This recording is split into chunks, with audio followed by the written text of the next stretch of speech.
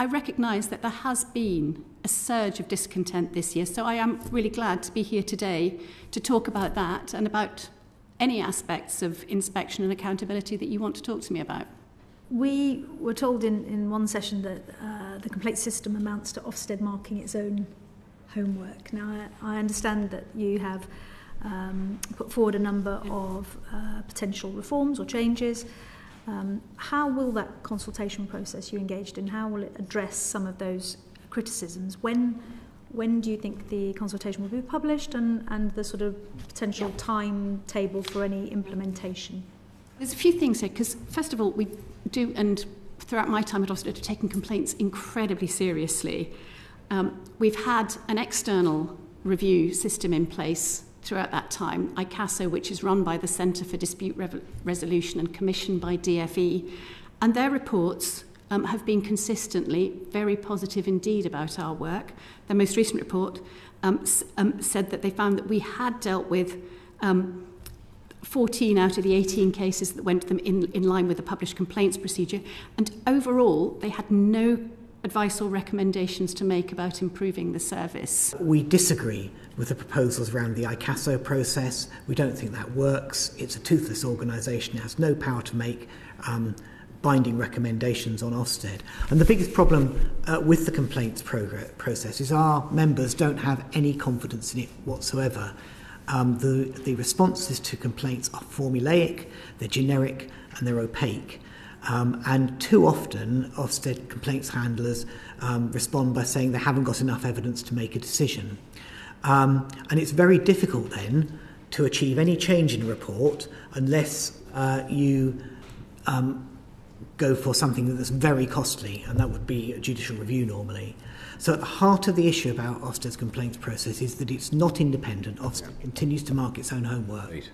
And we think, as a public body, Ofsted need to be able to have a completely independent process that can substantively rule on the judgments made by an inspection team. And allied to that is the lack of access to the inspector's notes. We understand the GDPR pits around that, but it's very hard for a school to understand if its complaint has been satisfactorily addressed if the evidence base is not released. And a final point, really, I think, is Ofsted doesn't have any process to ensure it's meeting its public equality duty around complaints either. So we would like to see Ofsted tracking equalities issues, and particularly around disability and diversity, in its complaints too. Thanks, Danny. Anything to add? I mean, just completely supportive of what Ian has just said. I mean, our long-held position is that the Ofsted complaints procedure should be external to the organisation, because we can't have an ongoing situation of marking your own homework. It just isn't transparent. We're very open about how we work and highly responsive to feedback. And we have strong post-inspection processes where we're always willing to consider that we may have got it wrong. We use what we call gathering additional evidence when we think that part or all of an inspection wasn't as good as it should have been.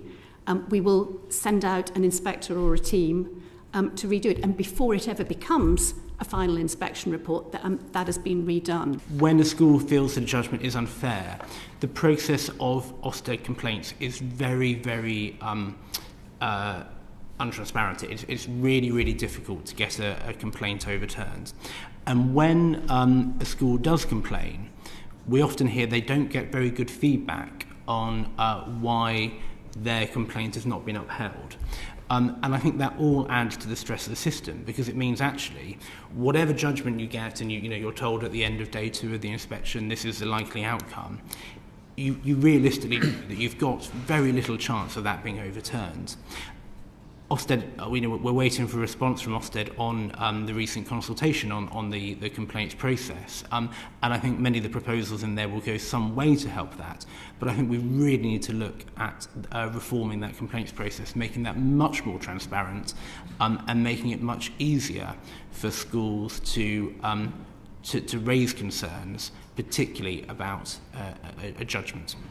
The complaint system at Ofsted is problematic too, which is currently what schools have got in order to be able to feedback if they're not happy. But there's a point that I think it's important to understand, is that inspection judgments have to be made by sort of trained practicing judges, in just the same way that within the court system you can only get things looked at again by other judges. You can't substitute your own opinion or your lawyer's opinion for that of the judges. And we have the same issue with Ofsted, that we can and do move things away from the original inspector and inspection team. When we need to gather additional evidence, for example, we send people entirely unconnected with the original inspection. But what we can't do is simply say, well, anybody can substitute their judgment. What recourse then is there to the original evidence base on which some of those judgments or comments were made? Because I think one particular detail was around the access to inspectors' notes. Is that something that you recognise by way of challenge? There are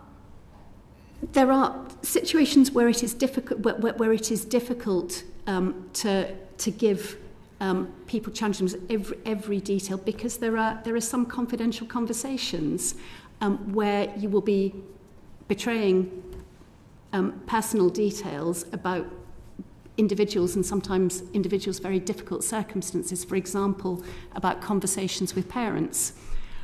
We do think it's important that parents can tell inspectors honestly and openly about concerns they have, and sometimes there are quite difficult dynamics that mean that if all of that information is going to be handed straight to the head, they will not speak honestly to inspectors. So we try and navigate that to be as open as we can without betraying. By major, I might just use the opportunity to talk about a slightly different form of complaint, which is obviously complaints to Ofsted rather than about Ofsted. And that wasn't included in the consultation, and I don't think was included in this committee's questions. But that's a huge concern we hear a lot from members. Because of the changes to GDPR laws and data protection, if a student or a parent or a member of the public complain about a school, and it is what's called a qualifying complaint, so Ofsted then say they will go in and look at that particular issue through an urgent inspection, they cannot identify the student or parent. So the school gets phoned up and told, you have an urgent inspection. Because there's been a qualifying complaint, the school says, well, what's a qualifying complaint? And Ofsted say, well, we can't tell you that because that would identify the parent concerned.